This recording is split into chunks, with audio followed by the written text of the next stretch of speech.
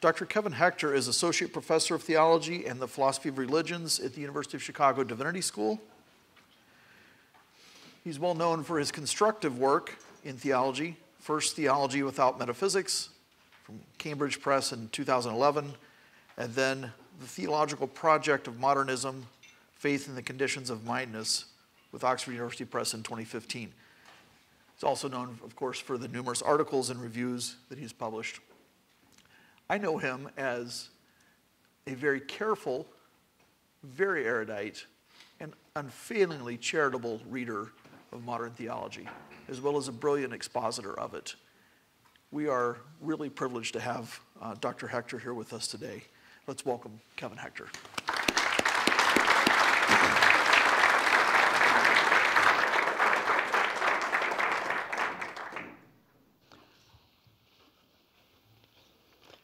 This is quite a podium. I'm glad I wore clean pants. So as I was revising my paper yesterday and the day before, I kept thinking of the Schleiermacher joke. There's one joke about Schleiermacher. The joke goes like this. A couple of students are new to the University of Berlin, and they say, let's go hear the famous Dr. Schleiermacher lecture. I've heard so much about him, let's go hear him lecture. And so they come and they sit in the lecture hall and they hear him speak. And after almost an hour, one of them gets so frustrated, says, I can't make heads or tails of this, let's just go. And the other one responds, let's at least wait till he gets to the verb. Did somebody hiss? I thought about that while I was revising because I've tried to take as many quotations from Schleiermacher out of the paper you'll hear as I can. You won't feel that way about my paper because it won't last an hour. Thank you, Professor McCall, for your warm welcome. Thank you. I want to say a special word of thanks to Jeffrey Fulkerson. I don't know if you've seen him around, but he's done tireless work putting together this conference, and so I'm especially grateful to him for making this happen. I think it's been a blessing to me to be here. Hopefully it will be for you as well. So, on to my paper. When theologians tell the story of modern theology, Friedrich Schleiermacher is almost always cast as the villain. He could easily be so cast in this conference too, since he is customarily portrayed as a sort of arch-accommodationist, a theologian who all too willingly revises Christian commitments simply so as to render them acceptable by the lights of modern science. As it happens, however, the customary portrayal of Schleiermacher is wrong, and his actual approach to science turns out to be much more robustly theological and, I think, more interesting than is usually recognized. That's what I will argue in this paper, at any rate. More specifically, I will argue, first, that Schleiermacher defends a distinctively theological diagnosis of characteristically modern, science-induced anxieties about the possibility of freedom in a world governed by laws of nature. His diagnosis, simply stated, is that relative antitheses, such as that between freedom and necessity, come to seem absolute just insofar as one is forgetful of that which transcends the world, namely God. I then argue that Schleiermacher elaborates an equally theological solution to this problem, the basic steps of which are as follows. Schleiermacher claims, A, that God is simple, which means God is not only eternally in act, but eternally in one act. From this it follows, B, that the fabric-like character of creation can be understood as an expression of this one act. C, that this one act of God comes to full expression in the incarnation, which shows us that God's single act is an act of love, and that the fabric of creation is thus an expression of God's love. And finally, D, that the Spirit of Christ gives us eyes to see more and more of God's wise love in creation, and so to harmonize more and more of the apparent antitheses between freedom and necessity. Finally, I argue briefly that there are several interesting insights we might glean from Schleiermacher's approach. the most important of which is what I would term his practical doctrine of creation.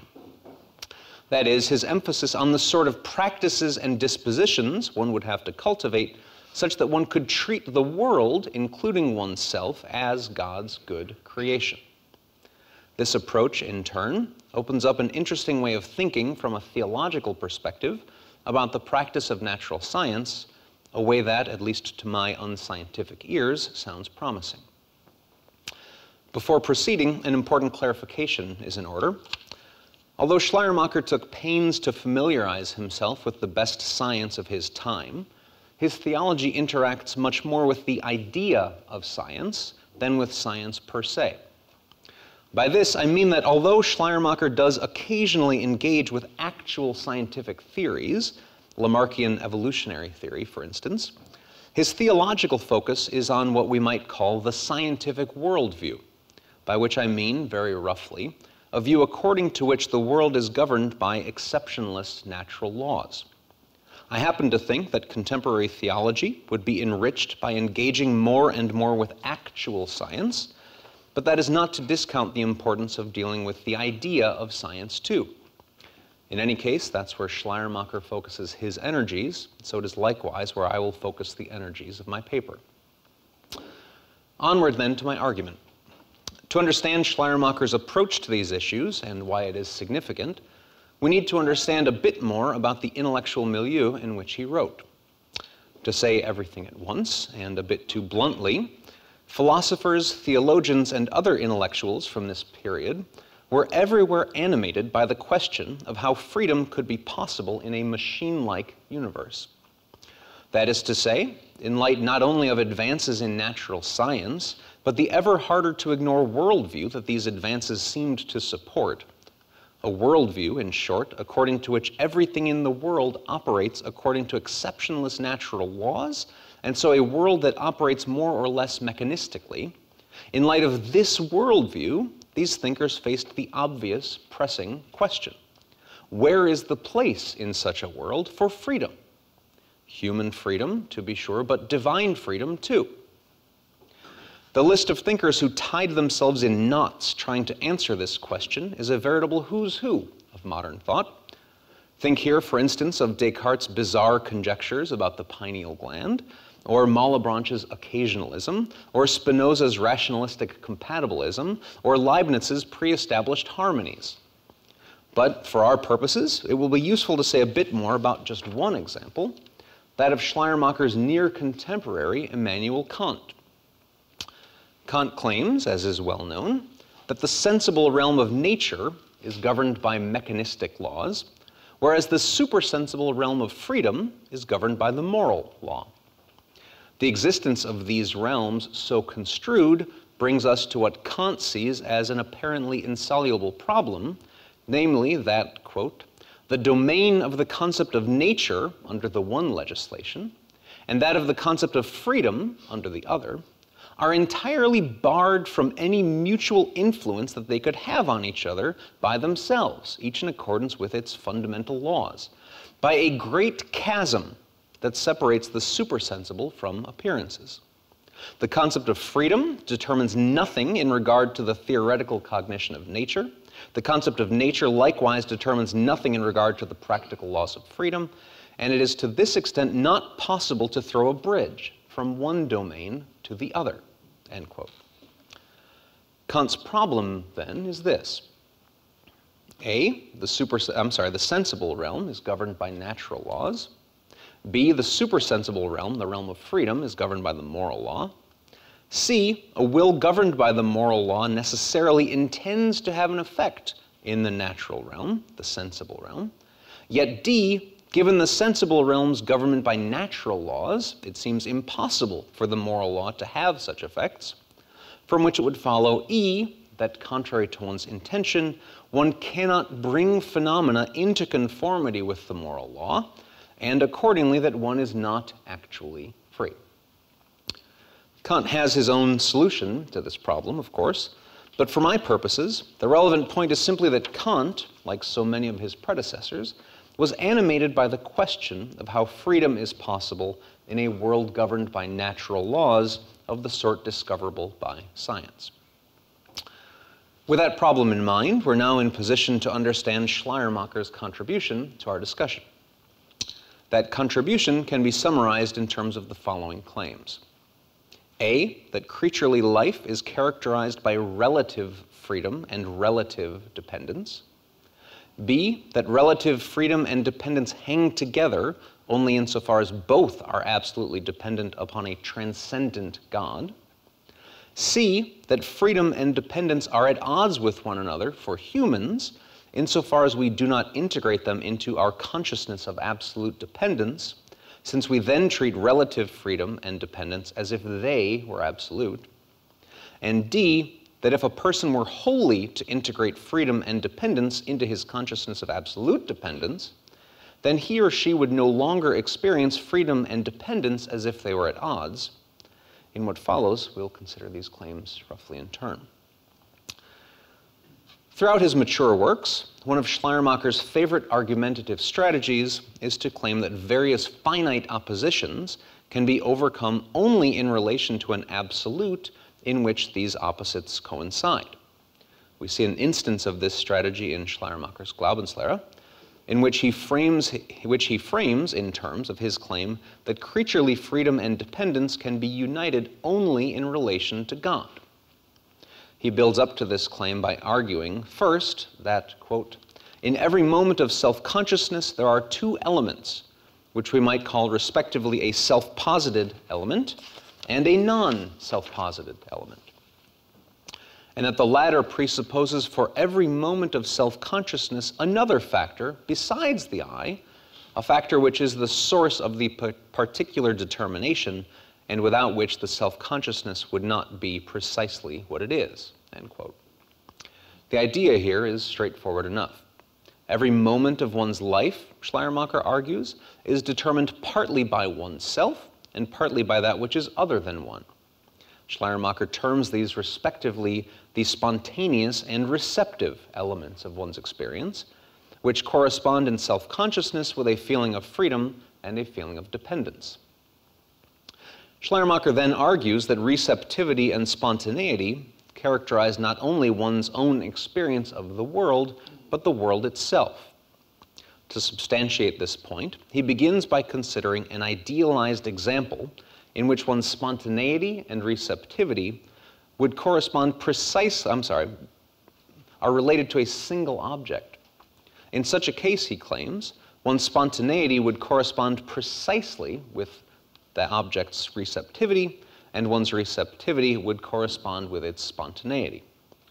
Schleiermacher characterizes such relationships as reciprocal and claims that all worldly relationships exemplify such reciprocity, since every spontaneous action affects something else, and every being affected is due to some spontaneous act in an organic network of mutual interrelationship. The entire realm of such reciprocity just is the world, which Schleiermacher thus understands as a sort of organism, or a hanging together of all finite entities, in which each is receptive to the spontaneity of all, and all receptive to the spontaneity of each. From these claims about the world and one's place in it, Schleiermacher draws two decisive conclusions. The first, more obvious conclusion is that nothing in the world is absolutely free. Schleiermacher offers two reasons for this conclusion. The first is that an action is free, on Schleiermacher's account, only if something is affected by it, yet the very presence of such a thing implies receptivity on the side of the actor, not least inasmuch as the thing's existence is not itself due to one's freedom. The second reason is that one's own existence, including one's freedom, is not itself due to one's freedom. Even if I could presently act altogether freely, my very being could not itself be a product of that freedom, because my birth, for instance, was not something I brought about freely, nor was my being supplied with the physical and educational resources necessary to my eventual coming of age as a free person. On the strength of these arguments, Schleiermacher concludes that in any temporal existence, a feeling of absolute freedom can have no place. This brings us to Schleiermacher's second conclusion, namely that we, along with everything else in the world, are absolutely dependent, and that our relative freedom makes us immediately conscious of this fact. Schleiermacher argues toward this end that, quote, the self-consciousness which accompanies all our activity and negates absolute freedom is itself precisely a consciousness of absolute dependence. For it is the consciousness that the whole of our spontaneous activity comes from a source outside of us, in just the same sense in which anything toward which we should have a feeling of absolute freedom must have proceeded entirely from ourselves, end quote. On its face, this argument might seem to entail that one is absolutely dependent upon the world, since one's birth, sustenance, etc. are apparently due to worldly factors, just as the objects to which one's freedom is directed are altogether worldly. Schleiermacher counters, however, that one's consciousness of absolute dependence finds its terminus neither in any worldly entity nor in the world itself, since A, everything in the world is likewise caught up in a reciprocal relationship of spontaneity and receptivity, and so is not the spontaneous source of its own spontaneity, and B, the world itself is constituted by the entire network of such reciprocal relationships, and is therefore partly dependent upon one's freedom. As such, it cannot be the terminus of one's absolute dependence. Schleiermacher argues, accordingly, that everything in the world is absolutely dependent and that humans are immediately conscious of this fact. Schleiermacher thus understands the world and our place in it in terms of the relative opposition between freedom and dependence, and claims that this opposition is transcended and so recognizable as relative in light of that which absolutely transcends both. In order to elaborate this point, we must first register a terminological shift. Given his view of the world and one's place in it, Schleiermacher gathers the entire realm of relative freedom and dependence into the category of sensible life, and terms one's awareness of this realm sensible self-consciousness. Likewise, given his claims about the entire world's absolute dependence on that which transcends it, Schleiermacher contends that one's awareness of such dependence lies at the root of the concept God, such that one's consciousness of absolute dependence can equally be termed one's God consciousness. Hence, when Schleiermacher hereafter discusses God consciousness, he is referring to one's consciousness of absolute dependence, and when he discusses sensible self-consciousness, he is referring to one's consciousness of relative freedom and dependence. That is, one's consciousness of the reciprocal relationships by which the world and one's place in it is constituted. With that terminology on board, we can now say more about how Schleiermacher understands their relationship. There are in fact two ways in which the God consciousness and the sensible consciousness can relate, depending upon the extent to which the latter is integrated into the former. If the sensible consciousness is integrated into the God consciousness, then one will experience one's life as a unified whole. If not, then one will experience freedom and dependence as at odds with one another, and one's life, therefore, as pervaded by oppositions. Schleiermacher argues, accordingly, that the freedom and dependence characteristic of sensible life need not stand in opposition to one another, and that they will not so stand insofar as one unites each in one's consciousness of absolute dependence. Schleiermacher thus contrasts, quote, the sensible self-consciousness, which rests entirely upon the antithesis between freedom and dependence, with the feeling of absolute dependence in which the antithesis again disappears, and the subject unites and identifies itself with everything which was set over against it. The more one is conscious of one's absolute dependence, therefore, the less one's freedom will seem to be at odds with one's dependence, or so Schleiermacher claims. Every moment of one's sensible consciousness can thereby be taken up into one's God consciousness and can in this way be experienced as hanging together. Thus far, then, Schleiermacher has claimed that the entire realm of sensible life, including one's relationship to nature as well as other persons, can be included in one's God consciousness, and that the God consciousness can therefore integrate all of one's freedom and dependence vis-a-vis the world. Schleiermacher also thinks that God consciousness is a necessary condition of such integration, which becomes clear when he considers what happens when persons become insufficiently attuned to the God consciousness and therefore lack the facility, his word, for introducing the God consciousness into the course of our actual lives and retaining it there. In that case, one experiences, quote, an obstruction or arrest of the vitality of the higher self-consciousness, so that there comes to be little or no union of it with the various determinations of the sensible self-consciousness, and thus little or no religious life. We may give to this condition, in its most extreme form, the name of godlessness, or better, God-forgetfulness, end quote. This, in a nutshell, is his diagnosis of modern concerns with freedom's apparent incompatibility with natural necessities, right? It is a form of God-forgetfulness. As Schleiermacher sees it then, persons may relate to the world as if it, including but not limited to their place in it, were absolute or ultimate, and thus forget that the world is absolutely dependent, whether they mean to or not.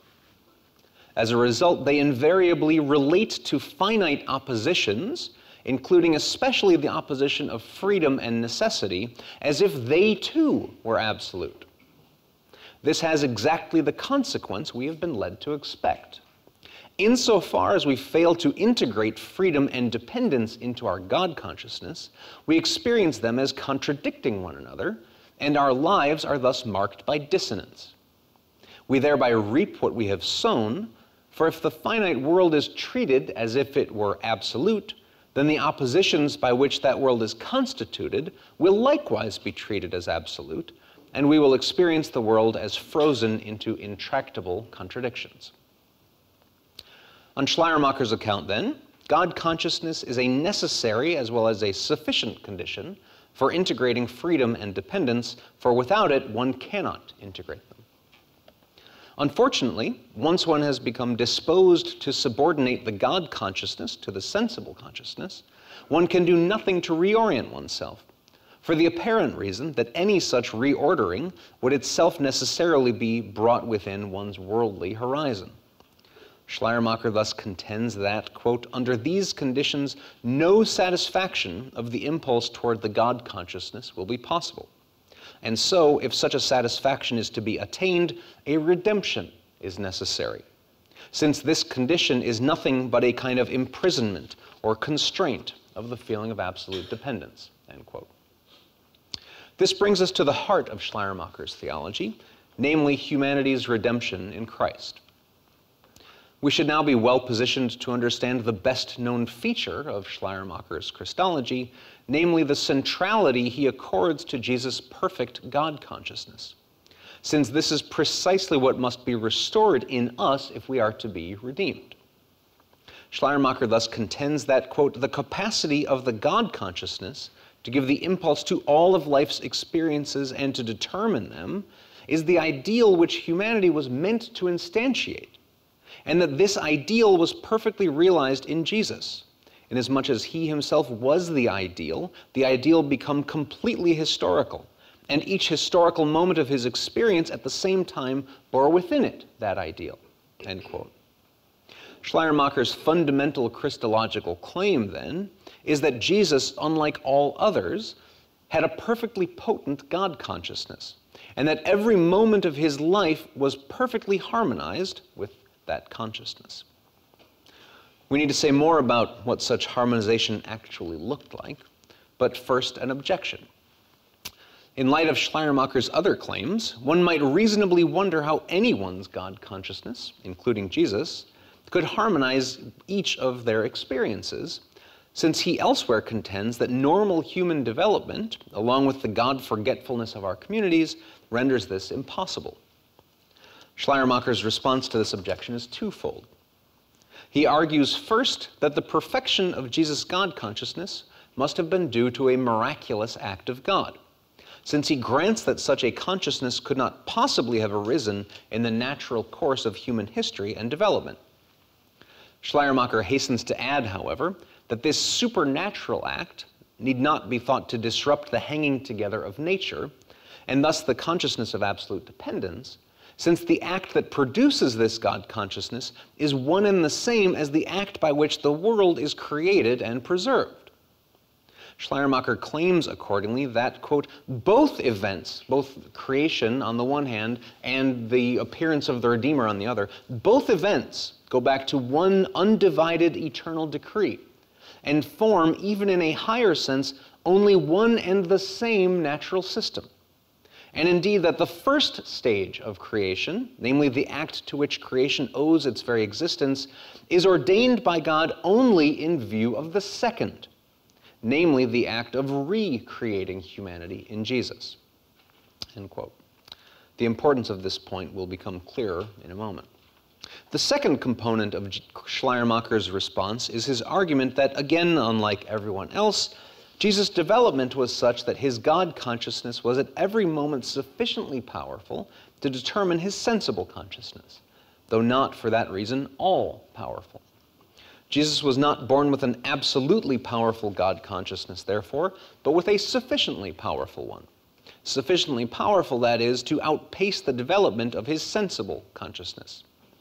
Hence, whereas human development and corporate sinfulness ensure that everyone else's sensuous consciousness dominates their God consciousness, Schleiermacher argues that Jesus' God consciousness was supernaturally implanted by God, in consequence of which his development and participation in society were unable to curb the power of that consciousness. Schleiermacher thus claims that Jesus' God consciousness was sufficiently powerful to determine every moment of sensible consciousness. From this, he draws the striking conclusion that Jesus incarnates the pure activity in which God eternally subsists. The argument here is straightforward enough, though not straightforward enough for his readers to understand.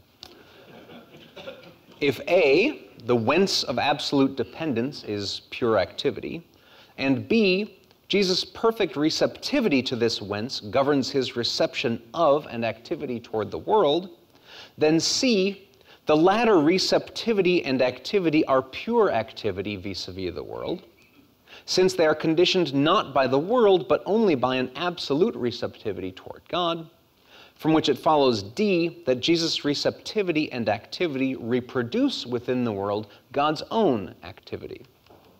This explains Schleiermacher's assertion that, quote, every moment of his existence, so far as it can be isolated, presents just such a new incarnation and incarnatedness of God, because always and everywhere, all that is human in him springs from the divine. It likewise explains what Schleiermacher has in mind when he claims that to ascribe to Christ an absolutely powerful God consciousness and to attribute to him an existence of God in him are exactly the same thing, since his perfectly receptive God consciousness ensures that every moment of Jesus' life reproduces as his own the pure activity in which God subsists.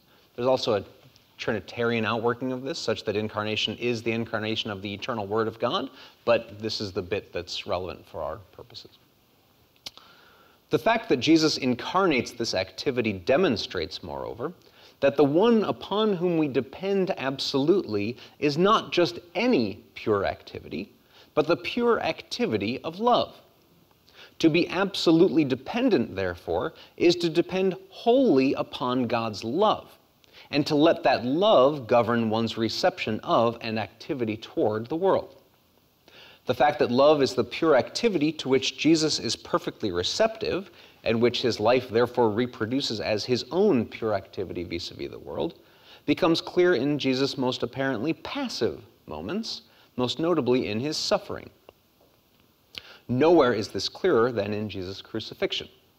For, quote, in his suffering unto death, occasioned by his steadfastness, there is manifested to us an absolutely self-denying love. And in this, there is represented to us with perfect vividness the way in which God was in him to reconcile the world to himself, end quote.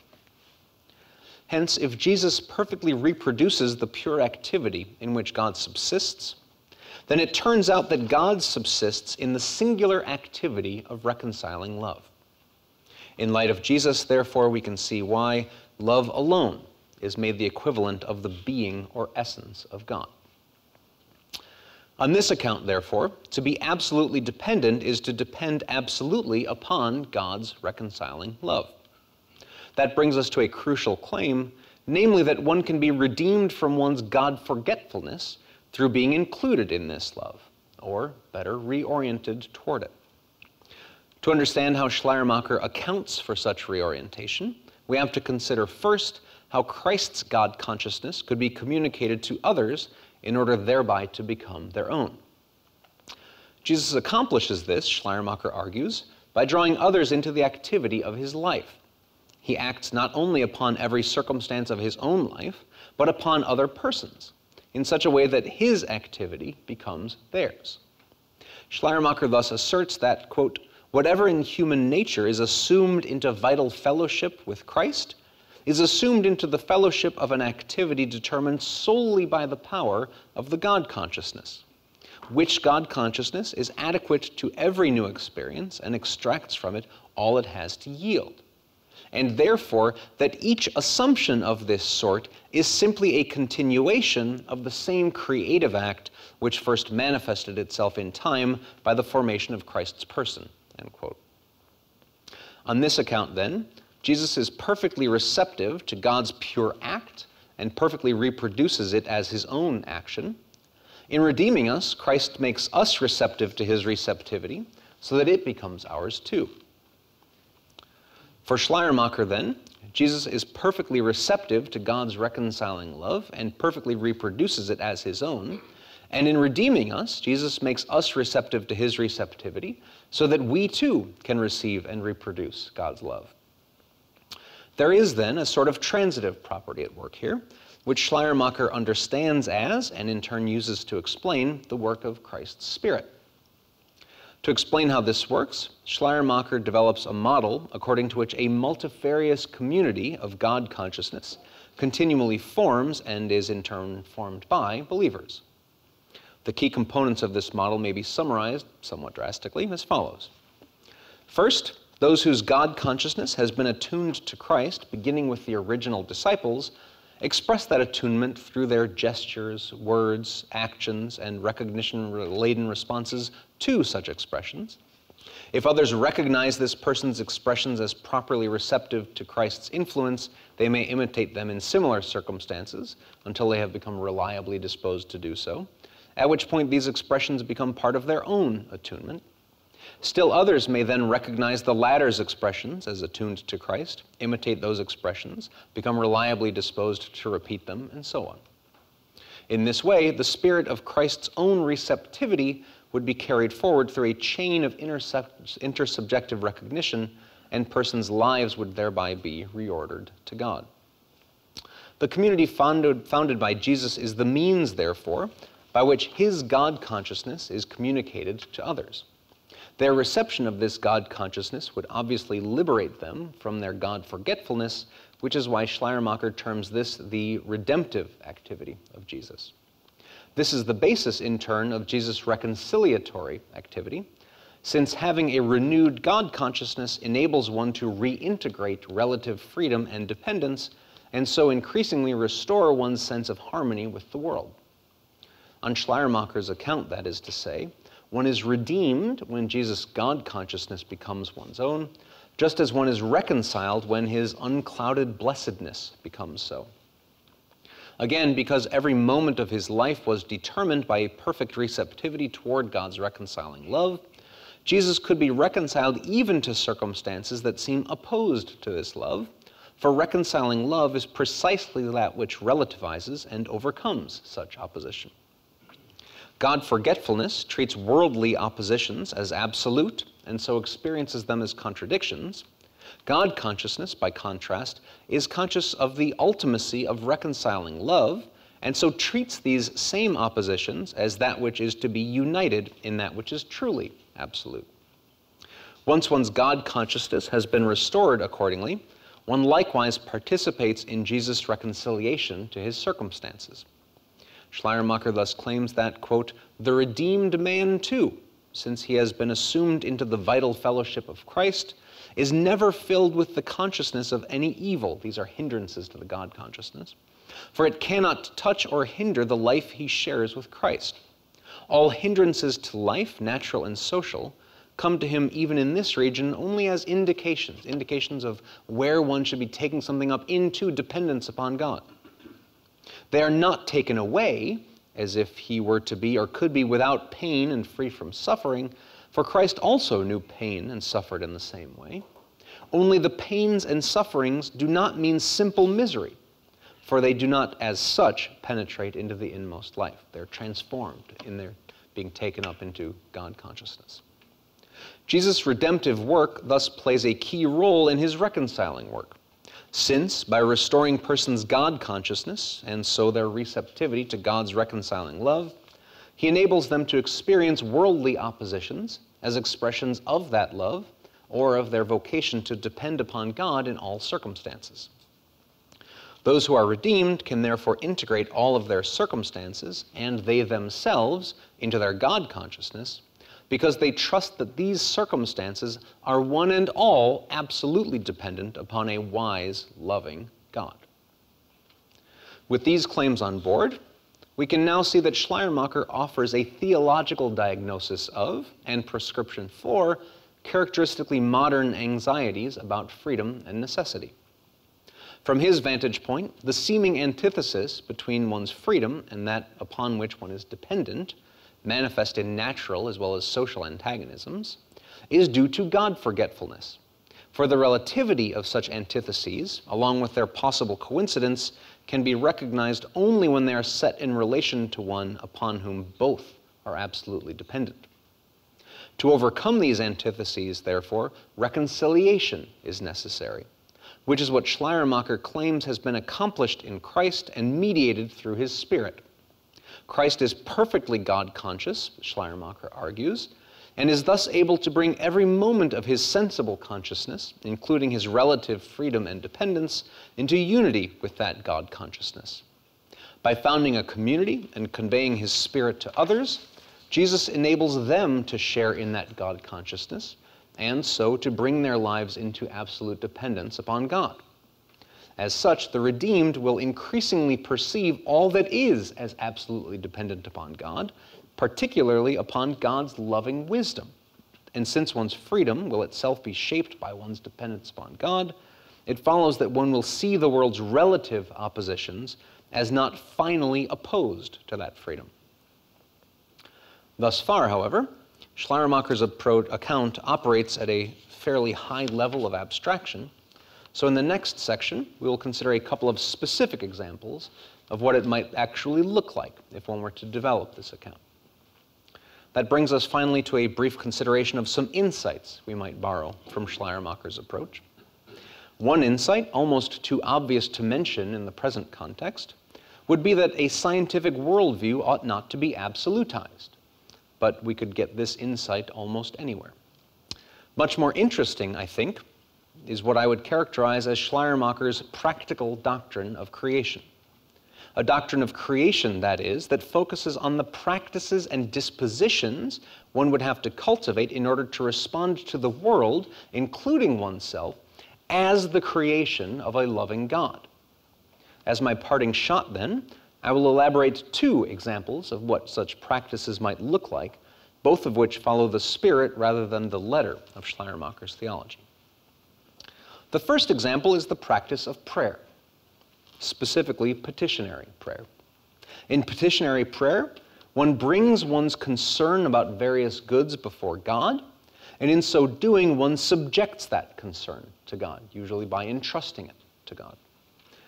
In turn, entrusting it as such should change one's emotional response to or emotional investment in the object of that concern, paradigmatically by positioning one to perceive its well-being as due to God's goodness, and so to receive it with gratitude.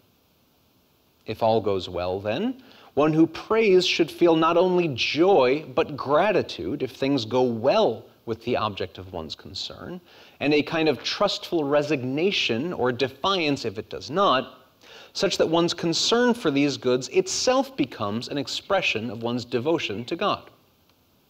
Over time, such prayers can transform one's emotional dispositions, such that, crucially, one becomes increasingly disposed to entrust all of one's concerns to God and experience all goods as God's gifts, which is to say that one becomes increasingly disposed to relate to the world as God's creation. Surely, to experience all goods as God's gifts is a crucial way of expressing what Schleiermacher terms the feeling of absolute dependence. A second example is what I would call, following Simone Weil, the practice of attention. And here I particularly mean attention to the non-personal world. Think here, for instance, of the way nature photographers on the one hand, and poets like Marianne Moore on the other, train themselves to see the world from a variety of perspectives, to notice not only intricate details, but the potential significance of such details, and to convey their discoveries to others. Insofar as they do so, photography and poetry count as practices of attention, as I'm using that phrase. Natural science, too, would obviously count as such a practice, inasmuch as scientists have trained themselves to investigate our world with an exacting precision, to see the significance of its every detail, and so forth. But that brings us to a crucial, if not the crucial point. In order to contribute to a practical doctrine of creation, what matters is not simply that one engages in such practices of attention, but that these practices cultivate and are expressions of particular dispositions, especially the disposition to appreciate or wonder at the world. There is a vital difference, that is to say, between a person who observes an ant colony simply in order to chart its various branches, circumstance responsive changes, etc., and someone who does these things with a sense of how interesting or impressive or mind-boggling or well-designed or beautiful it is. Insofar as practices of attention cultivate and are expressions of the latter sensibilities, then they too dispose one to treat the world as God's creation, and just so contribute to what I am calling a practical doctrine of creation. And while I cannot do justice to the point here, I would argue that they can so contribute even if the person practicing them does not realize that they are doing so. We could defend the point by appealing to an externalist account of reference, but for now I will simply offer an analogy. Suppose a picture that my daughter has painted, or a robot she has built, is on display somewhere, and that the people looking at it are admiring its use of light, or marveling at its design, or whatever.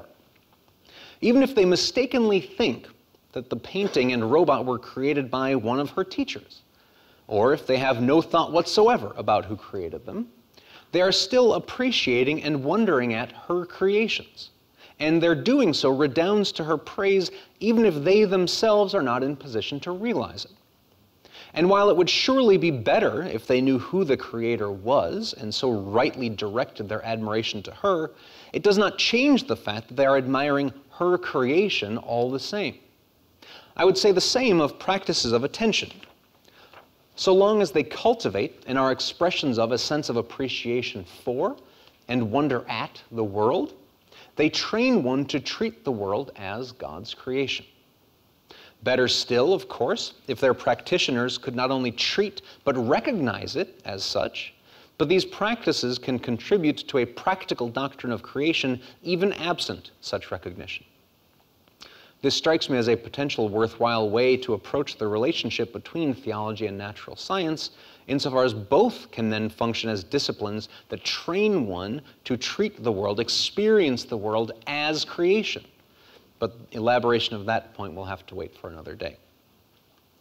With that, we come to a conclusion. I have argued that Schleiermacher defends a theological diagnosis of characteristically modern anxieties about the possibility of freedom in a world governed by laws of nature. The diagnosis, simply stated, is that relative antitheses, such as that between freedom and necessity, come to seem absolute just insofar as one is forgetful of that which transcends the world, namely God. I then argued that Schleiermacher offers us a theological solution to this problem, the basic steps of which are as follows. A, that God is simple, which means that God is not only eternally in act, but eternally in one act.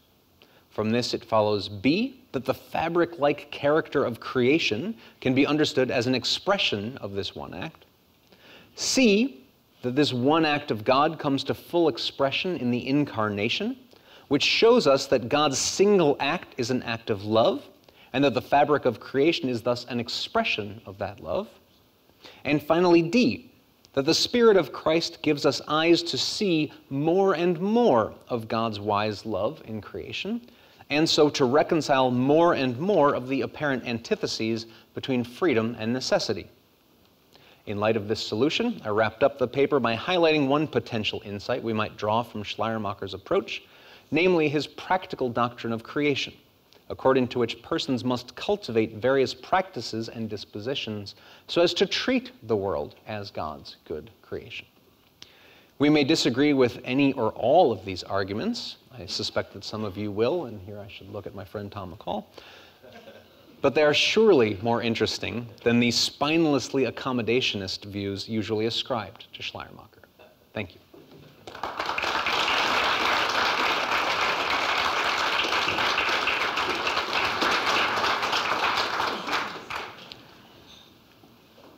Thanks, Kevin. I'll refraining. This is a great paper. We are here to learn from the history of modern theology, both with respect to positive gains that have sometimes been forgotten, lessons we can learn or relearn that are helpful to us. We're here to learn from missteps or mistakes that have been made as well, and I'm sure that many of us will judge some of these contributions differently in these respects. We do have time for a few questions.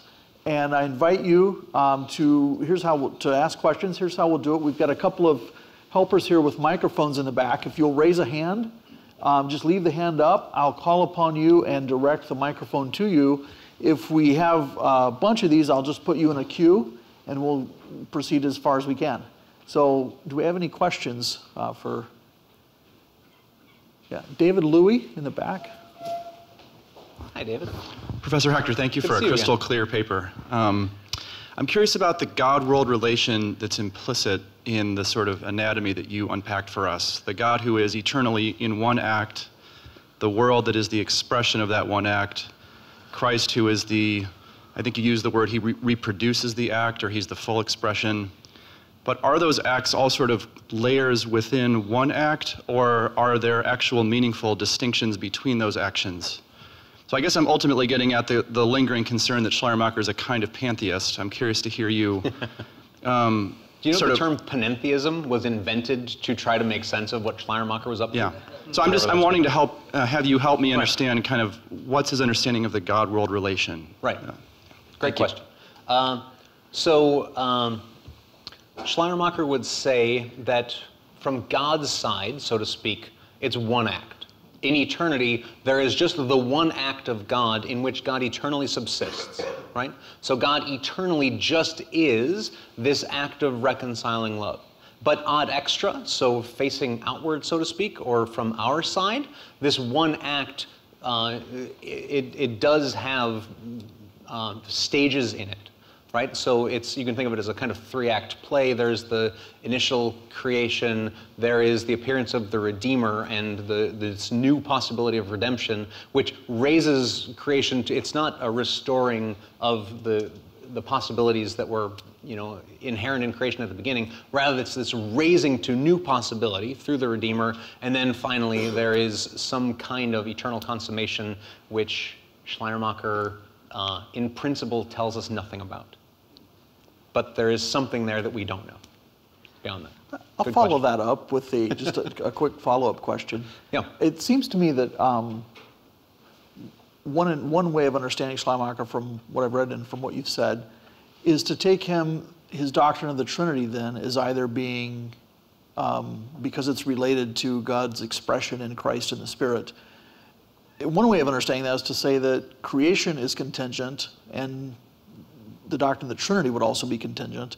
Another way would be to say, no, his Trinity is, God is necessarily triune, but that's wrapped up with God necessarily being creator and God necessarily being everything else.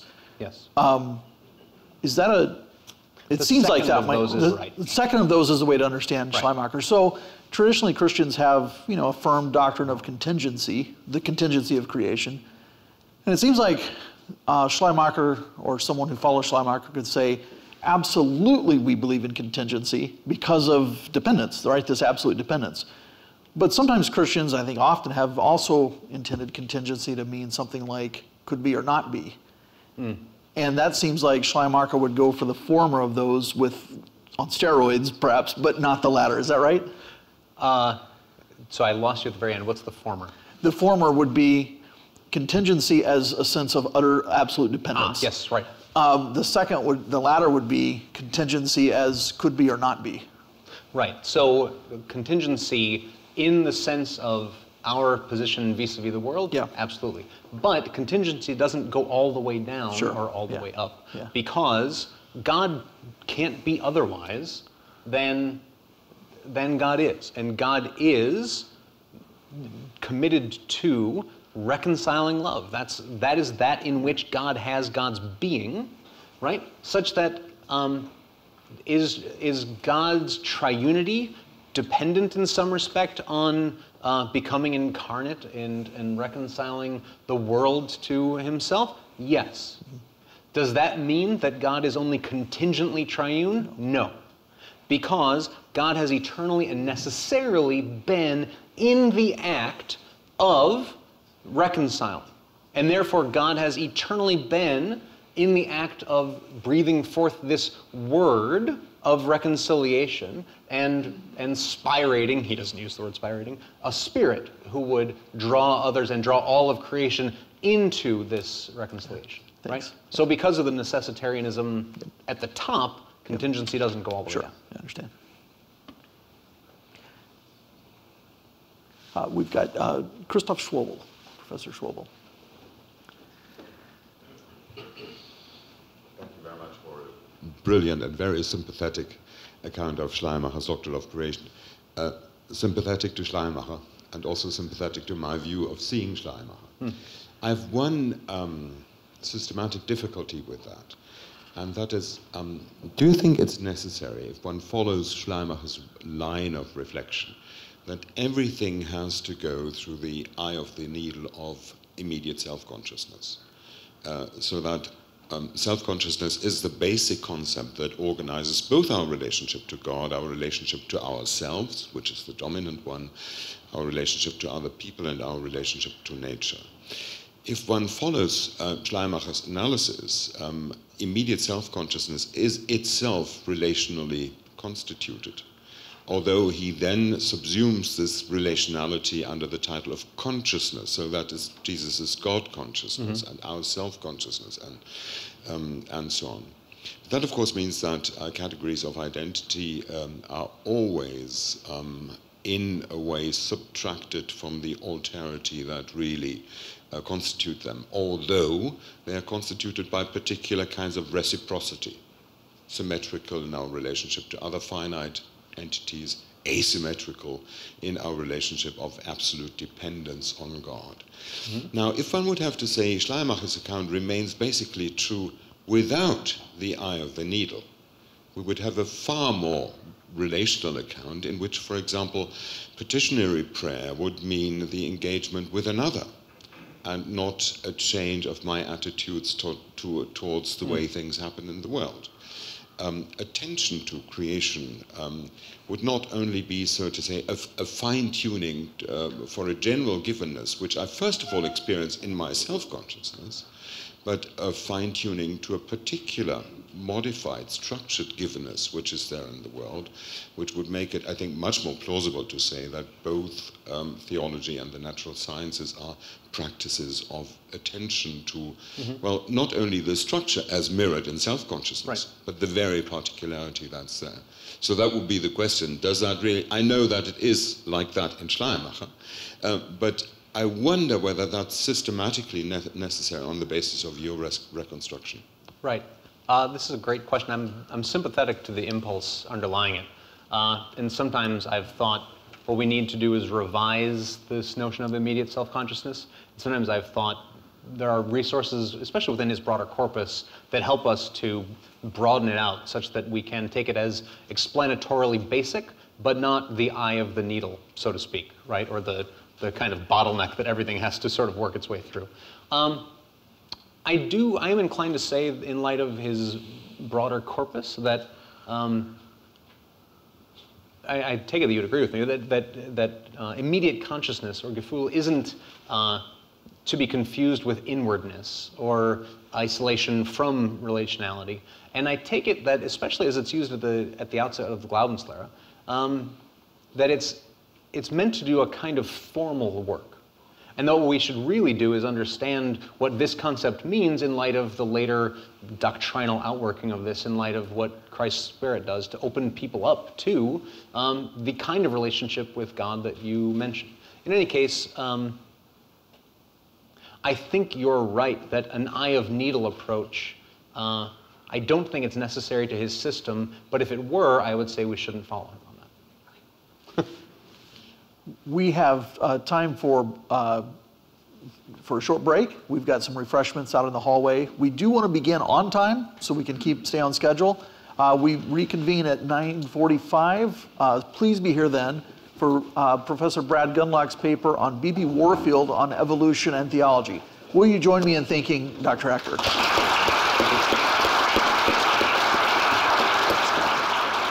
really good, man. Really good.